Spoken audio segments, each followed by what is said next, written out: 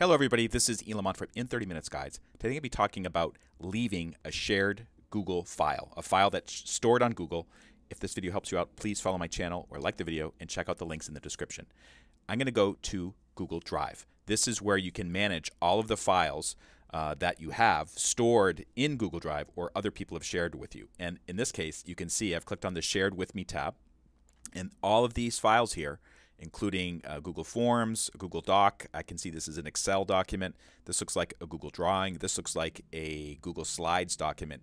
These are all shared with me by other people. If I want to, I can leave them, and that's exactly what I'm going to do right now. So this particular file called Backup List 2017, Newton Public Schools shared it with me. I'm going to right-click over it, select Share, and then you can see me, Editor. I'm going to select Remove. I'm basically removing myself. Note that it says Pending Changes, so I have to click Save.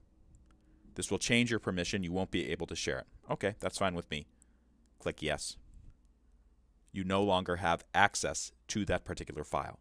And by the way, if I did this with any of the other documents in Google Drive that are shared with me, regardless of what type it is, the same thing will happen.